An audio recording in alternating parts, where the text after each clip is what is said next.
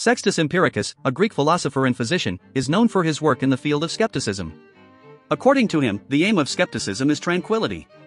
This concept is rooted in the idea that the original goal of proto-Skeptics was to achieve tranquility through their inquiry.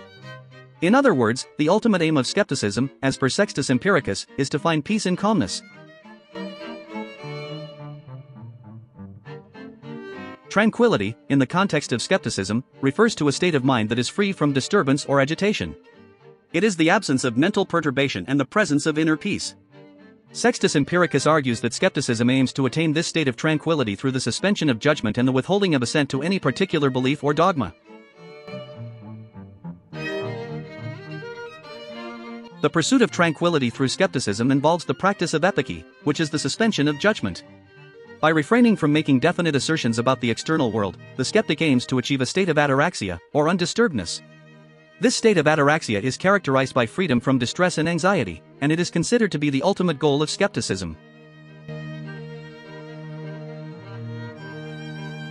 According to Sextus Empiricus, the path to tranquility through skepticism also entails the withholding of assent.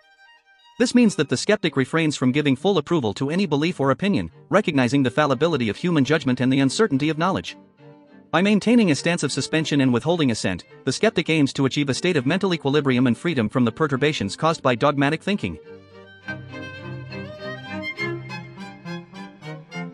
In summary, Sextus Empiricus posits that the aim of skepticism is tranquility, which is sought through the suspension of judgment and the withholding of assent.